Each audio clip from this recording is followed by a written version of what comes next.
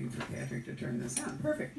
So, in honor of Ann Perry's birthday, which we are not assigning a number, the first thing I'm going to do is give you a birthday card from our staff. Oh, thank you very much. You are very welcome.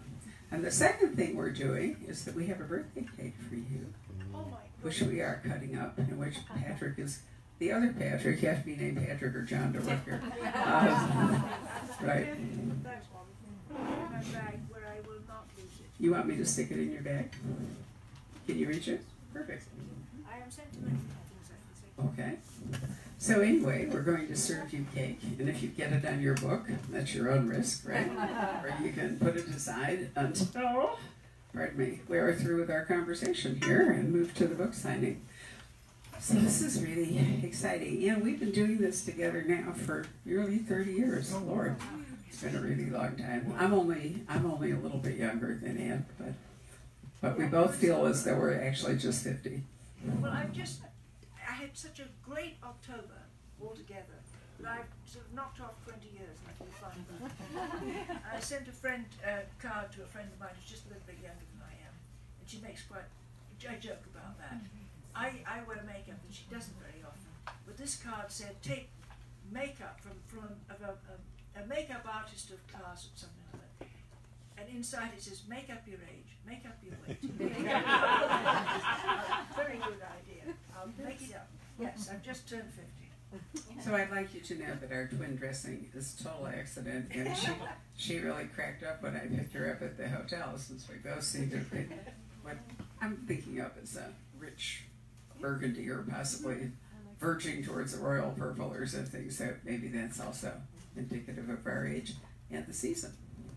Because we're heading towards Christmas. This is new. I've never worn it before. Well, it's actually a very good color, man.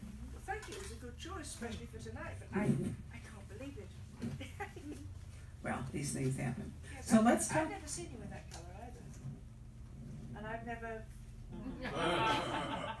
Right. I decided to do the whole thing, even my shoes. Isn't that exotic? Right. I know, it's sort of a Barbie thing.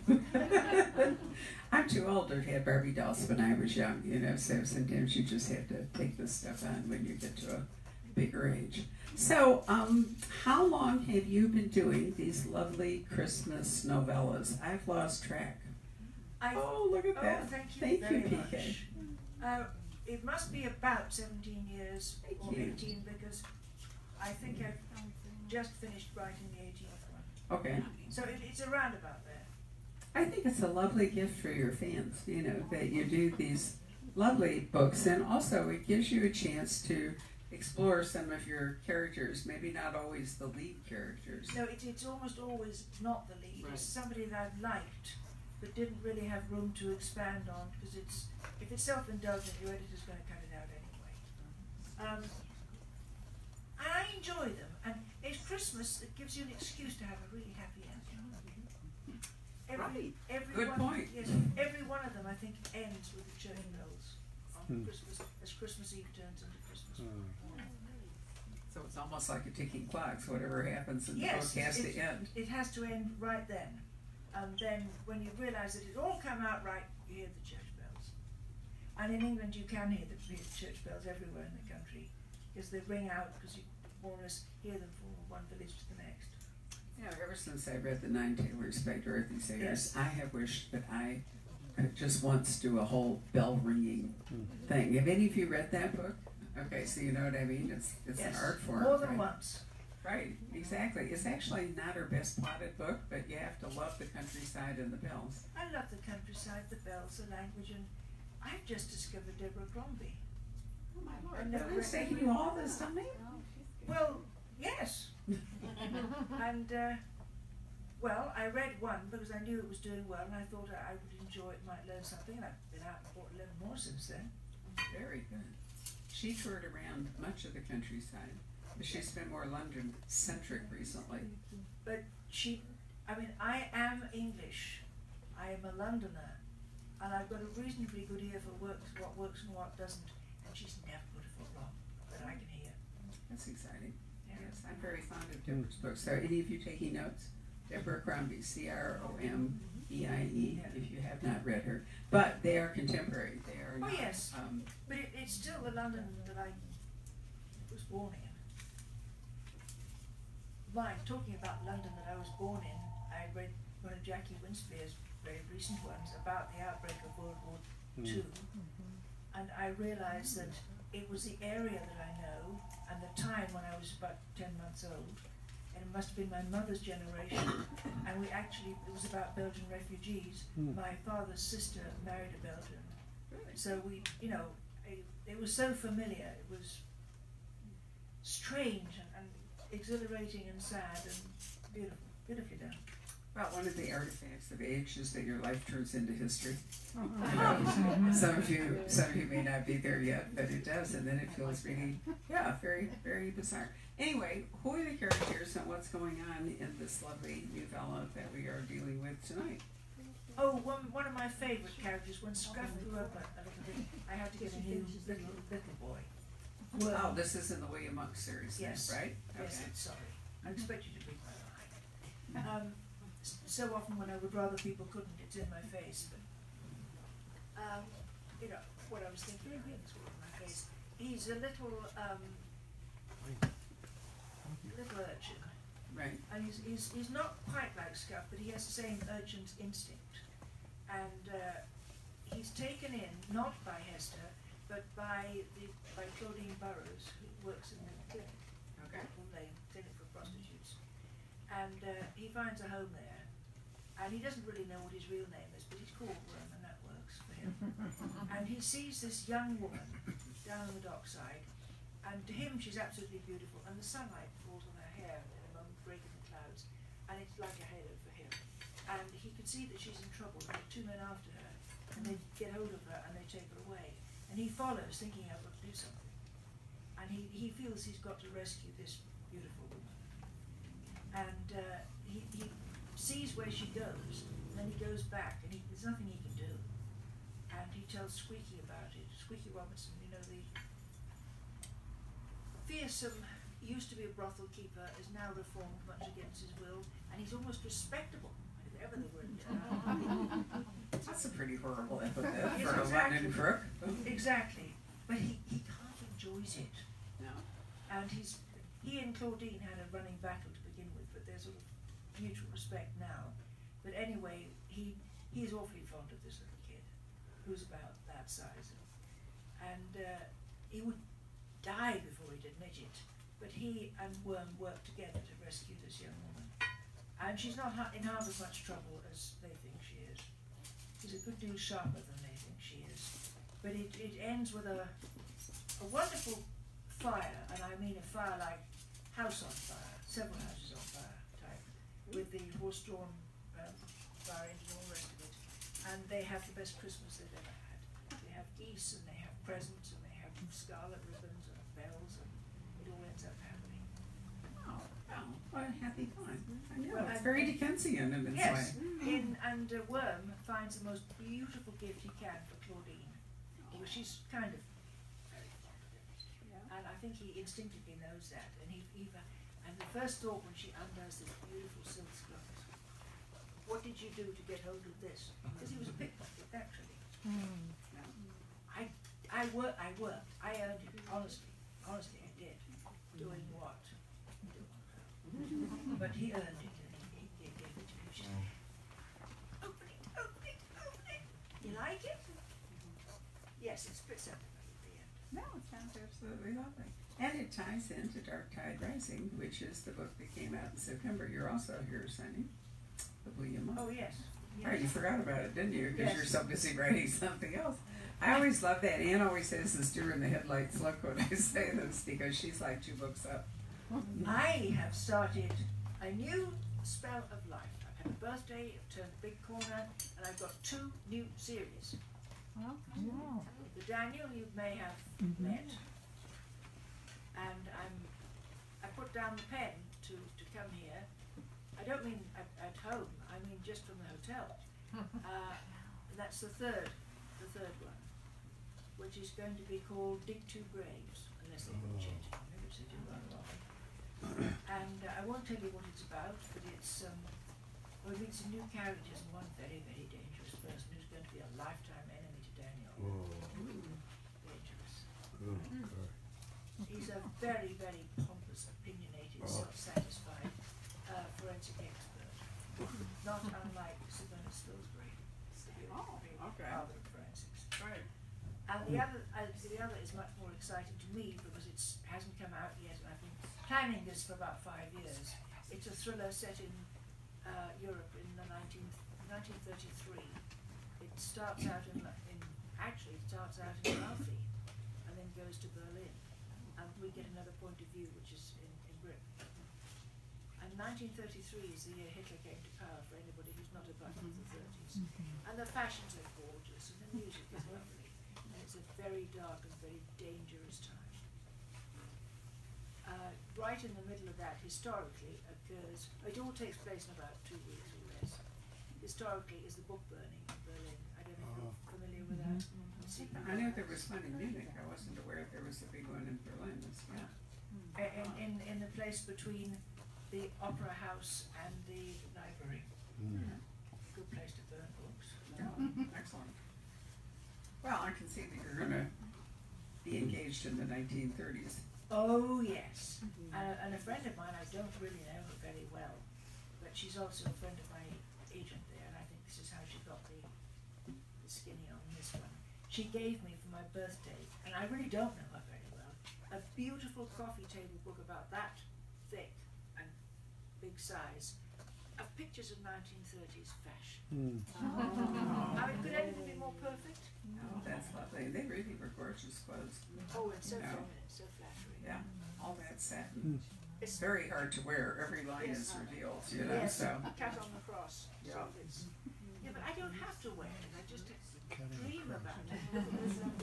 That's why Wallace Simpson was able to get away with it. She was built like a stick, you know. Yes, she so was. she really was, yeah. But those fashions were very, very good on Well, her. there were suggestions that she had problems. Well, I wasn't even going to that. Well, So I she know. was- yes, they were both. Yes. Yes. Women are not supposed to be built like sticks. No. True. But she knew how to wear it with assurance. And I think a lot of looking good is the belief that you do.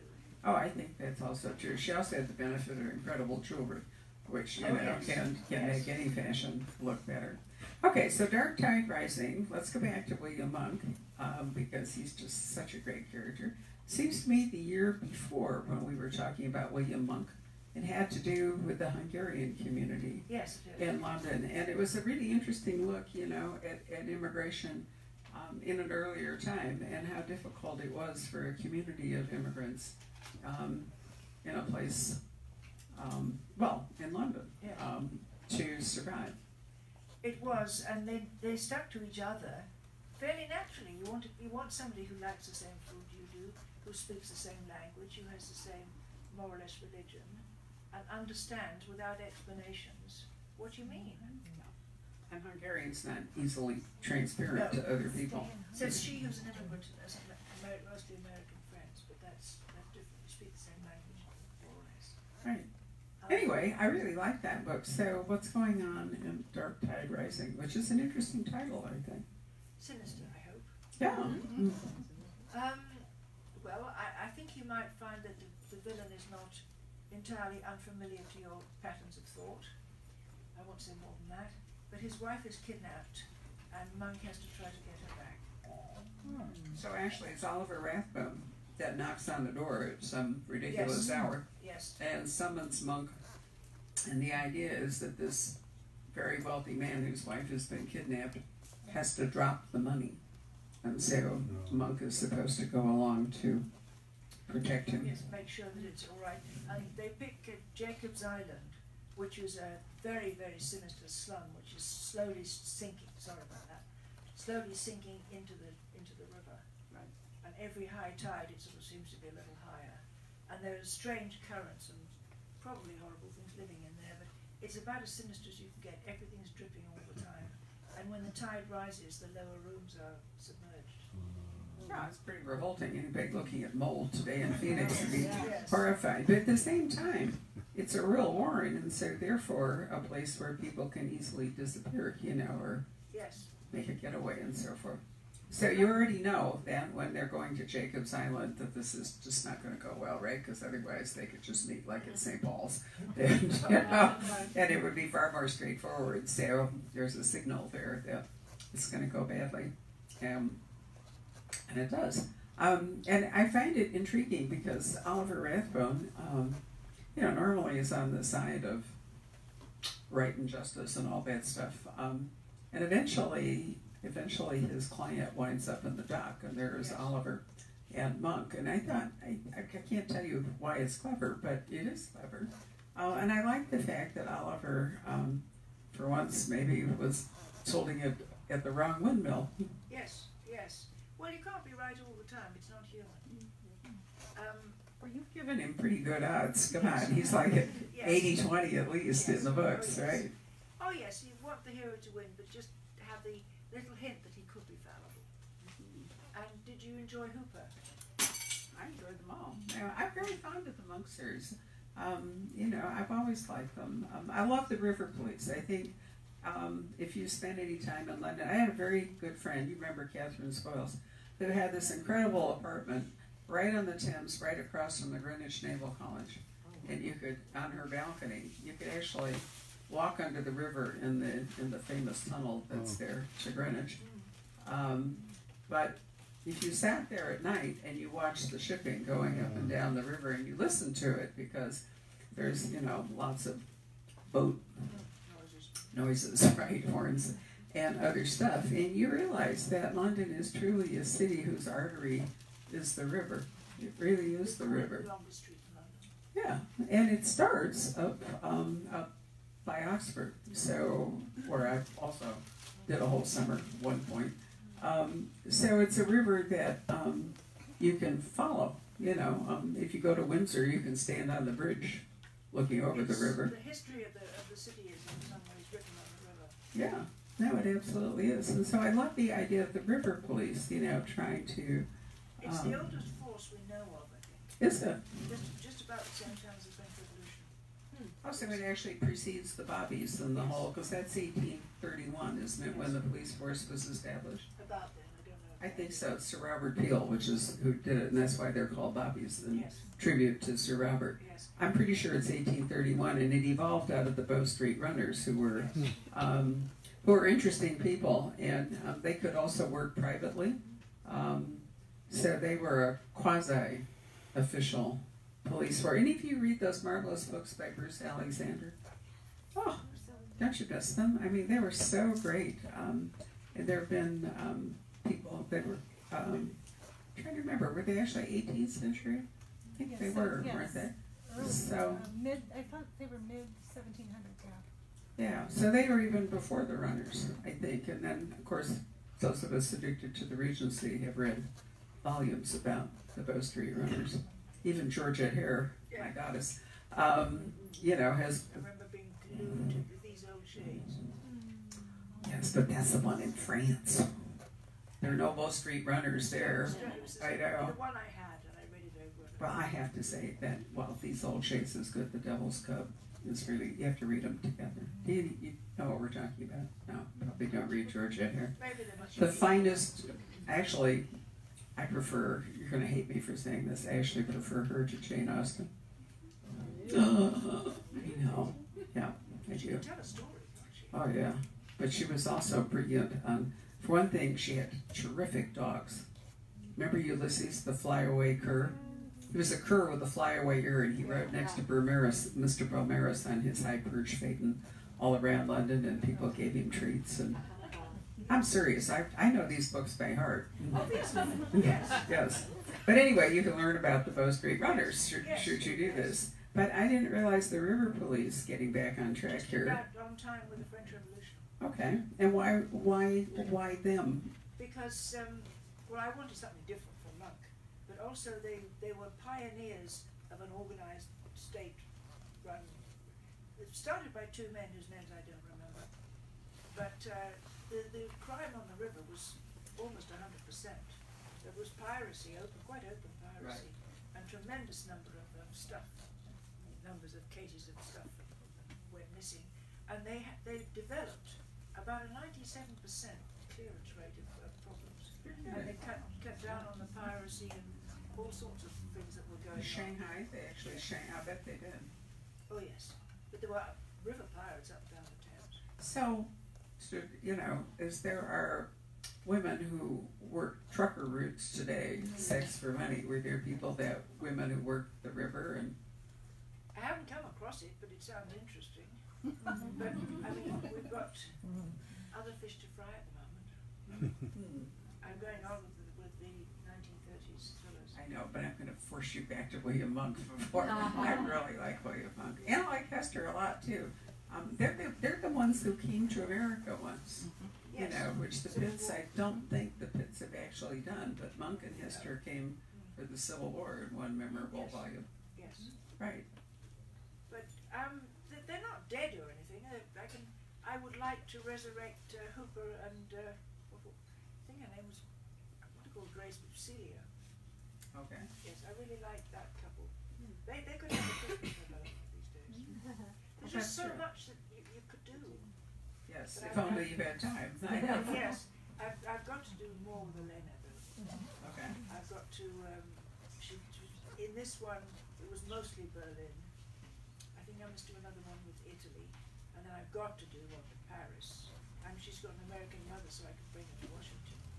That's going to take me 3-4 years to do that. Well, we're going to pray that we celebrate your next decade's birthday. I pray that too. And that we're all alive and well, still doing more or less the same thing. Actually, we were talking at dinner. There's been like 33 Pitts, I think, and I can't remember how many William Monks. About 10 less, 23. Okay. That's a huge number of books in 2 series, and yet you always manage to keep them different, you know, and interesting. Well, I never get bored reading them. I wanted to stop more or less whilst I still felt that way about it. Not when somebody said, well, yeah, it was time, wasn't it? And we'll see. I mean, I'm not going to predict what happens. No, I understand. In my experience is that authors get invigorated by writing something else, and then some fabulous idea occurs to them that works in their old story, and back they go. Yes, I mean, it'll also depend what my publisher says. I mean, I can't afford Oh, you're so crass. I mean, you're writing for money? Seriously? You're not just writing for us? Well, can you give me a good excuse why I shouldn't pay taxes? I mean, a good excuse why I shouldn't pay taxes. No, I want you to keep your green card. Thank you. So we don't want you to do that. Very, very good. I think it's so wonderful that Anne is loving life in Los Angeles. I do. This is a turn in her life I am totally unprepared for. I think it's just great. I wanted it for a long time, but suddenly I thought that this is it now. Because partly because you know Victoria, you know who I'm speaking of. Yeah. Partly because she helped me so much. I wasn't doing it totally on my own. Right. And when you come to a country with nobody coming with you, there's not much of my family anyway, but a small family, but away from all the people you know and everything you know, and a country that may or may not want you, to have one friend you can always rely on is a big, big thing. It is a big thing. Right. That lifestyle in Los Angeles is a lot different than life in Port Mowick. So. Yes, it is. I've been to visit her in Scotland in the little village there. So you know, I in my mind's eye, I find it really a remarkable contrast. Did I tell you about the conversation that really made me realize I've got to leave? Oh.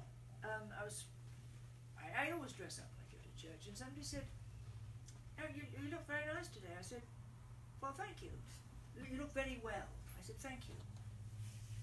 And I've got a sod of a picture in the attic. I said, "I've got a terrible picture in the attic." "What do you mean?" I said, "Do you know picture of Dorian Gray? Oscar Wilde? Yes. People have never heard of Oscar Wilde. I mean, you can't live with them forever. Okay. Well, those of us who are literary have different standards. Well, clearly. Yes, but No, I agree with have you. you heard of it? Well, one would like to think that if one made a little pomo like that it would be appreciated. Yeah. Right. So, anyway, that's Ann. Any of you have questions that you would like to ask? Because we can't actually say volumes more about what we're doing here. Yes. When is this 30s novel coming out? I think it'll be about a year from now. Oh, wow. I think the Daniel Pitt will be next April because that's traditionally when the Pitts have published. And so presumably instead of a month next year, you'll be looking at the 1980s. Yes. Um, I'm writing the third Daniel Pitt at the moment. And when I finish that, I'll write the second Elena. And I'll write the 18th or whatever, which is Christmas novella, and it'll be now again. So see, we often choose in the fall whether she's going to come over. I mean, it's only an hour, right, from LA. In September for the month, or in November for the Christmas novel.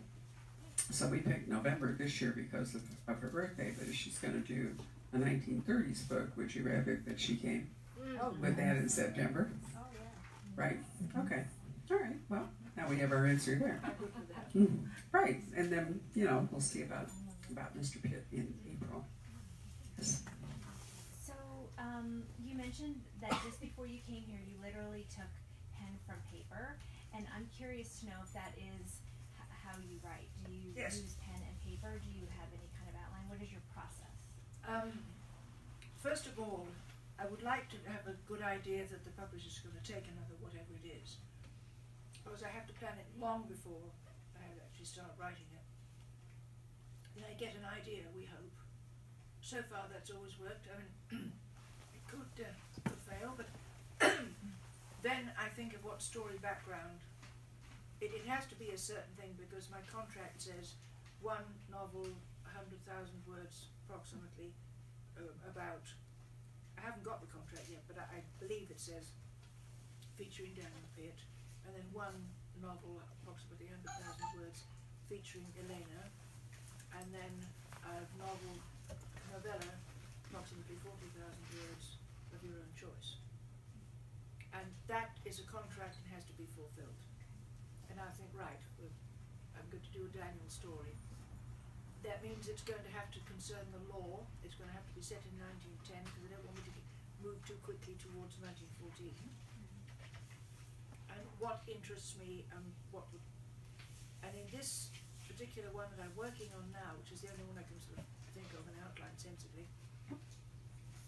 I chose the title Dig Two Graves because I think the idea that you can have revenge and come out ahead is a mistake so many of us make.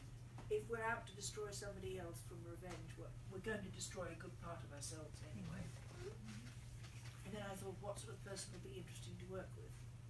So I imagined a person, taken from real life historical person about that time, roughly. And then what is going to be the forensic background, because that's what we're dealing in, legal and forensics. And then think of a story, and think of, I need my forensic expert to have made a mistake, and they hardly ever do. There's a lot of research goes into what could be an understandable mistake that would matter. And I found it, never helped my brother. Excellent. Well, he's a doctor. I know, he's a doctor, Yes. right. And then I constructed a story around that about how the mistake would be not recognised and what would be the results of it, and how the rivalry works out between the doctor and partly Daniel and partly other people as well. And I'm just working out what the trial will be like. There are, I think, about 3 trials in this story. One, Daniel gets suckered into doing something that he gets pulled into defending somebody that actually turns out to be guilty, and he realises this part of the way through. And there are lots of lovely grisly problems because of that. And I'm not exactly sure how I'm going to finish. I know I'm going to finish at the end of the final trial, because if you think about how much weight goes on forensic evidence, and this is just the beginning of forensic evidence being important in trials, a lot of people find it very difficult to understand at that time, because we're used to it and they're not. And you have to convince the jury who doesn't want to know of something that happened. And when you upset people's beliefs by proving that somebody they trust made a mistake, people are very unwilling to believe that. Because if you think that your doctor made a mistake, when that's a very serious thing, that's life and death, and it could be your life and death. So it would be much more comfortable to believe that these people, these lawyers here are wrong, and that your doctor's right. The turn of the century presents all sorts of interesting, difficult, challenging things, and it seems to happen at the turn of every century, as far back as I know. Yep, I agree entirely. It's all It's chaos. interesting, Yep. yes. Particularly to take the 1700s into the 1800s, the French Revolution turned half the world upside down. And the 18 into the 1900s, we lost Victoria, and the whole world shifted. I mean, the big shift came in 1914, but that's not so big. We're more than that far into this new century ourselves. New ideas, lots of disturbing, different things are challenged. And with Victoria dead, there was a tremendous social shift. And when people are challenged, it's very interesting what people will do, what they will accept and what they won't, and what excuses they will find not to accept and challenge to the values they hold. And that's applicable to any time. I mean, we're going through something like that here, and it shows sides of people you didn't know existed. You find sides of yourself you didn't know. And do you accept change or not? Some people accept it without looking at it and discover it's pretty bad when they get there. Other people won't accept it even when it's forced down their throats. And it can divide families, it can divide you against yourself. You can discover things about people that big surprise, which is fun. That's what stories are all about. Discovering things in yourself and in other people. And how do you react to change and new ideas that challenge what you believed? I mean, I believe, from a friend of mine who told me, that there are people in the neighborhood in which she lives, and I'm talking about the United States, that actually believe the earth is flat. Exactly. I mean, if somebody says that to you, what do you answer? Well, you asked me that before, and I still don't have an answer. I have no idea what you would say if somebody seriously said they thought the earth was flat. Yes, but people do have some very strange ideas, and their whole concept of who they are and what is right and wrong, their place in society, God if there is one. If you challenge that, you're likely to make an enemy for life. Some people think, oh, that's a new idea, how exciting. Others think, you blaspheming, you're threatening the order of things. And they can become very dangerous. So it's a wonderful period to write about. And you're just coming into the age of psychotherapy and Freud. And all That's that. right. In Vienna, which, Vienna's having its last golden burst before World War I, when it all goes downhill from there, right? But there was a lot of great stuff happening, including psychotherapy. I was just there, and you can see Klimt and Schiele paintings, and you can see Freud, and there's a big thing in furniture, the whole Biedermeier thing, and lots of exciting art. It was a tremendous sort of last flowering of the Habsburg Empire. And then, of course, we get the war in 1914, and that hastens change of all sorts, especially social change. It certainly destroyed Vienna. Yeah. Yes, and women are never the same again after that. Right. We can do all sorts of things, and when the men come home, they want their jobs back. And sorry, mate, but I can do this now. And people didn't want to work in service. They didn't want to be working in homes. So that whole economic engine of big houses and people working in them largely went away. Well, It began to go away in favor of people having salary jobs and living in their own accommodations. Which sometimes was not anything like as comfortable as what they left. No. It was independent. But change is the biggest threat to character and the biggest revealer of what we really believe and why. Which is why it's so much fun to write about. Well, stories are built on conflict, and so, that's what you're talking about. The change is an engine for conflict, and the conflict is what creates crimes and, all the things that go into your books. You sort of find you have to sort out what you believe and why, and how much of what you believe is based upon what you need to believe rather than what you actually would believe if you thought about it. So how many trials at the Old Bailey or elsewhere, how many trials have you attended? Because you write about trials, a formidable number, right? Haven't actually been to any?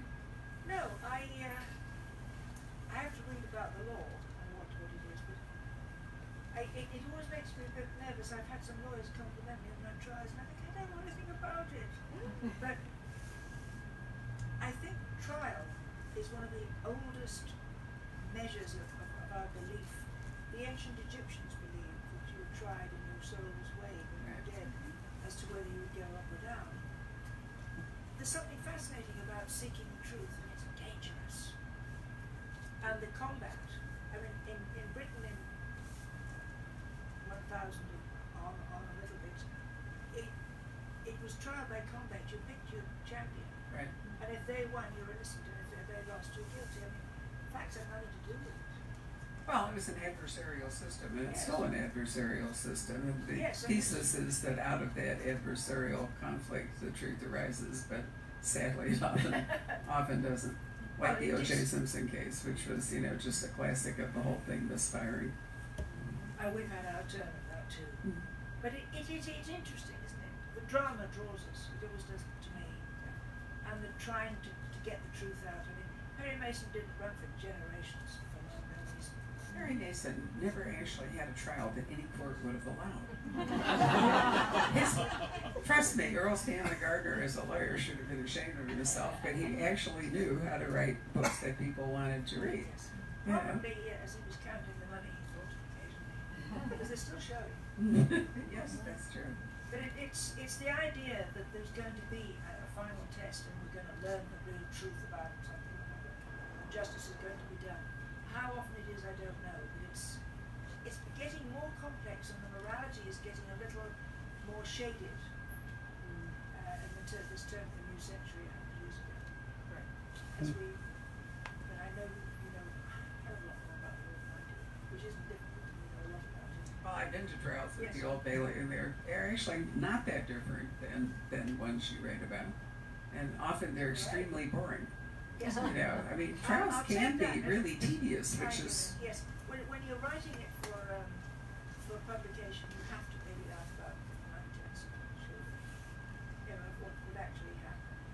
Yes. But it's fun, and I hope that I haven't had people point out mistakes in the book. I do try to go past many people, but most of it's not about them. It's about human nature. Anyone else have a question? Yes.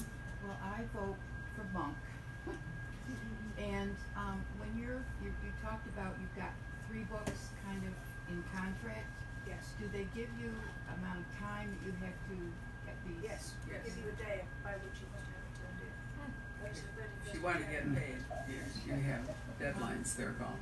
And the truth is, that lots of authors would actually never publish their books if they did not have deadlines. You can go on forever hoping to make your book better, and one of the arts of being published is to let it go. Even if it's not perfect, even if it's not, at some Mine are point. never perfect, but if the due date comes, if I want to eat it, if I want to eat it. Well, but my point is that being a published writer, and a person who isn't a published writer very often comes down to that of being willing to let your book go, and be published. No argument for you from that. It's absolutely true. But I'm just meaning I never had one I thought was perfect. Oh, It's perfect before I begin, if I was ever going Right. to. yes. I have a question about for the 1930s. If you had said this before, I don't remember. The protagonist is a woman, and Yes. she's like, what rank or whatever, or where she lives in England? Is she middle class or upper? Or can you tell us anything about that? Upper middle class, I think. She's 27. She has an older sister who was widowed in the last week of the war. Same week she was married. She was a single woman, a married woman, and a widow. It happened to quite a few people. The thing is, which we do know at the beginning, her grandfather was head of MI6 during World War I. She doesn't know that, and it may seem to you that it's unlikely that his whole family would know, but they really didn't. And it wasn't made public that there even was 1986 to 1995. And my own father, on whom her grandfather is built as a personality, did a lot of secret work during the war that I've only learned of in the last few years. He's been gone for quite a while. It wasn't MI6, as far as I know, but it was using atomic physicist. You know, I don't think we ever answered your question. One of the questions she wanted to know was, do you write by longhand? Oh yes, by hand. Sorry. On Absolutely. like a legal pad, lined paper? Yes. Yeah. Fine lined legal paper. And is it transformed into something before it goes to the publisher? Oh, yes, I have to. Sure. I have to No. dictate it to somebody because nobody else can read my writing. I can't really read it myself. But I have a good idea of what I wrote, what I would be like to do. That's helpful, right? Yes. So you have a secretary, essentially, or a transcription? I didn't bring her with me. Oh, you left her back in. Yeah, well, actually, she's retired anyway. Yes, Okay. she's my age. Oh, well, there you are. So how do you do it now? Do you have a professional typist who comes in? No, I send it to Victoria. I tape it and send it to Victoria. She types much more rapidly than I do, I see. and more accurately than I do too. And she's a good editor halfway. You know, she is a professional editor. It doesn't take her anything like the time. She can type at roughly the speed at which I speak if I'm speaking clearly. But you know, it's only part of what she does. It's not that hard when you are serious. Yeah. I can actually type faster than I can talk. Can you? Yeah, I really Impressive. can. You don't talk slowly. No, I really can. So can I, but it's not accurate. It looks like hell when I finish. Well, on that theme, then, what pen do you use? Are you going to give her a Mont Blanc right now as a birthday present? Oh. Unless they're in packages of 4 from Staples, I'm out. So. You're a utilitarian, I see. Very good. Packages of 4. Ah, perfect. That's Pentel. The gel pens? Yes, Oh, gel yes, pen. I have a bunch of those in every color. But Depending on only the Pentel and not another sort. I've tried different ones, and what you don't have here that I've been able to find is a box of refills. You just have to buy the whole pen each time. I think that's true now. Yeah, I don't think that refills, that used to be available, but I think now the pens are so inexpensive to manufacture They're that a you just lot less expensive. buy a pen. Indeed. I had my brother send me 12 boxes of 12 each, 144 at a time. That's the sort of number I use. Red, black, and That's how much purple she with goes. me today. Oh yes, well yes, I use black, blue, and purple, and red occasionally. I understand that schools are now beginning to teach penmanship again. I think would be a really good thing. I've always had dreadful handwriting because my hand can't keep up with my head or my mouth. I can type that fast, but I can't write that fast. So I have the same problem you do. I very often have no idea what I actually wrote when I'm all done. Oh yes, I suppose that the writing is so, it tries to keep up with my thinking, and I can't type naturally. I Yeah. write naturally. I don't have to think about squiggly. It looks as if an army of centipedes has got trodden on, you know. It probably looks like the kind of script they have in Georgia. When Rob and I stopped in Georgia in Tbilisi, no, it wasn't Tbilisi, it was Batumi. It all looks like spaghetti. It's really fascinating. You see the sign and there's this kind of line that looks like a noodle, you know, but it's actually, and we haven't figured out. I mean, the only way I can work out that you can do that is that it would be more like a painting. I mean, you couldn't actually write it, you know, the way you write letters. It's not, Yeah. it's not Well, an alphabet. Mine tends to look a bit like that when I'm really on a roll, but I've usually got an idea what I'm likely to have said. If it comes out, the times when I think, well, no, I don't speak that way, that isn't what it means something else. Well, so you have an extra challenge. Right? What did I actually write? She says, looking back later. Do you read what Victoria sends back to you then and correct it? Well, she's usually got it right at Well, first base, or she But says if neither of you can read what you wrote, if you can't read it and you dictated it strangely, how can she do that? well, I have to dictate it so that it makes sense. If it doesn't make sense, that's my fault. So you edited it when you dictated it. Yes. Oh, okay. That makes more sense then. All Well, right. doesn't come out very well. Yes, ma'am. Did you have a question? How process take from, you know, setting pen to paper to all the way to editing and to print? Well, I don't do all of that. I write it and I read it and have it transcribed and rewrite it again, which it mustn't take more than about 4 months. But then what the publisher does with it can take a year after that, and that's not my problem. Because they have to do all sorts of things like, I don't think they do typeset anymore, do they? Do all sorts of other things. But they have to place it in their list. I mean, I think Bertelsmann is the biggest publisher in the world now. Yeah. Yeah, and it's Random House is part of Bertelsmann. So, you know, I'm a middle-sized pebble in a very, very large pond. And it takes them about a year from receiving the finished manuscript to putting it in the slot, because they do go to some trouble to get it advertised and, you know, placed and so forth. And they need that much work-up time with a tremendous amount of books that they have to know exactly what they're going to do when. And they need to do cover design and blurbs. Right. And Books used to come to press faster when publishers were smaller. And the delay is often just has to do with the sheer volume in the, you know, in the track. It isn't that the author didn't write it faster, or that even the production now is extremely simple. I mean, you know, it's done electronically, but you do have to decide on a format. I've said this before, and many of you know this. The author owns a copyright to the words, to the content, but the publisher owns the copyright to the whole design of the book and the jacket art. And sometimes it's done in-house. Sometimes they commission art from artists, and the artist then owns the art but licenses it to the publisher. So it's a really complicated process, and that's why the books look different, like country to country. And sometimes the paperback looks different than the hardcover because there's a different design. what gets me is when they give it a different title. That really You mean country to country? Yeah, sometimes that's very true. The UK titles are often not the US titles, and God only knows what, like, the Russian or Georgian title would turn out to At least be. it would be in Russian or Georgian. It's in the English language. I can't find such and such a book. Well, actually, yes, you can. It's just called something different where you live.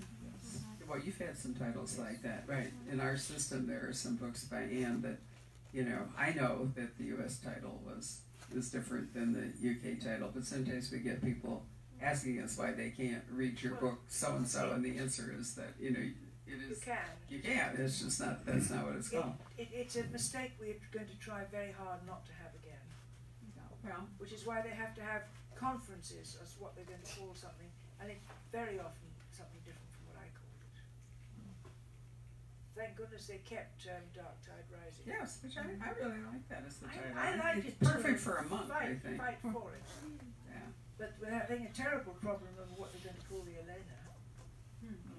I think they've settled on, it's either Death in Focus or Focus on Death. Something like that anyway. Okay. None of which I thought of. Yes, ma'am. I was wondering which of your books you think might be adapted well to movies, and if that's a possibility. We're working on it. Oh, you are? Yes. Yeah, good. Bits, all of them.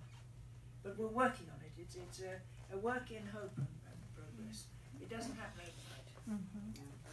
But there's many more opportunities now with all the streaming and serial television and so forth. So there are lots more books being filmed in one way or another than there used to be, which is really very exciting. So it's better to be in LA now than it would be in London because of the movie aspect of it? Actually, the TV, a lot of it is done more in Britain. Oh, really? Yeah. Yeah. So, you know, Anne has a foot in each camp, so that's a good thing. But I didn't live in London. I lived in Scotland. Oh, okay. And it's definitely better almost anywhere. Yeah. Well, I'll tell you, when they've never heard of Oscar Wilde, you'd never Oh, we're back to Oscar Wilde. Well, He was Irish. he was. That's absolutely true. I know Irish. Good Well, point. Dublin's quite a good place to be for getting some stuff done. But he was Yes. Anglo-Irish, so we spent all of his time. One more question for you. Just a statement. I would just like to say that I'm an English teacher and I have taught Oscar Wilde, so I've done my Let's hear it for Oscar, who's gotten into this discussion, right? He's he's a wonderful writer, as a matter of fact. You know, it's a shame that his personal story kind of got in the way It wouldn't of now. his literary. No, but it did then. He did. Well, he should have let them get away with it, not before, shouldn't he? Yes, sometimes, yes, it was a tilted windmill, sort of like David Cameron thinking he should call for a Brexit vote. You know, sometimes people do amazingly stupid things, and you think, why did he do that? I know. Yes, it's No, Oscar should have just let it go. kept his mouth shut. Oh, Well, apart from being witty, you should have, you know, because he was. One of my favourite sayings was not. I think it was Whistler actually, when somebody said something really funny, and Oscar said, "I wish I'd thought of that. I wish I'd said that." Whistler said, "Never mind, dear, you will." Yeah, exactly. oh, very nice. Yes, ma'am. I was thinking of one question to ask, and the Okay. question was, why did you put Monk on the river? And I think you answered that by saying you wanted something different for him. So I've been Yes. racking my brain for another question. That sounded maybe intelligent. I don't know. That was intelligent. But the question I came up with, my second question was, you started out with the Thomas Pitt, Yeah. and then you went to Monk. You know, after many stories, what made you jump to that new character and develop Because I that was suddenly series? able to sell 2 books a year instead of 1. Just as extraordinary as that. I wonder, you get very tired of writing one set of people all the time. Life's bigger than that. But I also moved publishers, and they would take 2. I was with publisher Better Not Be Named, and they paid me an enormous sum, I think $3,500 for a book, and then they had the option on the next one. They would never commission it in advance. The option within 2 months, and I was getting very fed up with them. And it wasn't that they didn't pay very much; it was that they wouldn't have a kind word for it. That doesn't cost anything to say, yes, I like your work, something like that. And we got an offer 2 months to the day after. So it was the day their offer expired. We got a different offer. We said yes. And when they came back a few days later, I think we'll have it. But no, I think you won't. I think we will. No, I think you're not. We will. You won't. Somebody else will. And this publisher treats me very, very, very well. Well, there you are. She had more stories to tell, and the income was not unwelcome. No, it was bread and butter and cheese instead of bread and cheese. It is. You know, it's a really interesting thing, having been talking to authors for 30 years. Some people really struggle to write a book every 10 years. Think about it. Donna Tartt, Thomas Harris. My God, he's going to have a new book. It's been like 10 years. Some people only write one book, like To Kill a Mockingbird or Gone with the Wind or something. Some people can do a book a year, but that can be very difficult for them. And then there are people like Anne who can actually write. Has more ideas. Yeah, you know, not writers are not all the same, and some of them are naturally more productive than others. You know, There are sort of 2 things to that. One, I must say, many of the writers who write only one book, they do have another skill. I don't really have any other skill, that's all I do. I'm not aware that there were a lot of other skills on the table for a couple that I had mentioned. Well, maybe not those, but Right. quite a few people do have other skills. Or they have other things in life they're doing, and you know they have a story. Sometimes people have a story they want to tell, but their life's work is actually something else. You know. But I feel time's winged chariot hurrieth near, and I've got such a lot I want to explore. I do really enjoy thinking up stories. Yeah, you do. But that's my point, is that you really like picking up stories, and you know, so for you, it's easier to write many books. Yes, it You is. know, where some people really have to labor to write a book. So, I know you've been sitting a long time, and even bolstered by cake, you're probably getting wiggly in your chair. So let me thank our Facebook audience for joining us.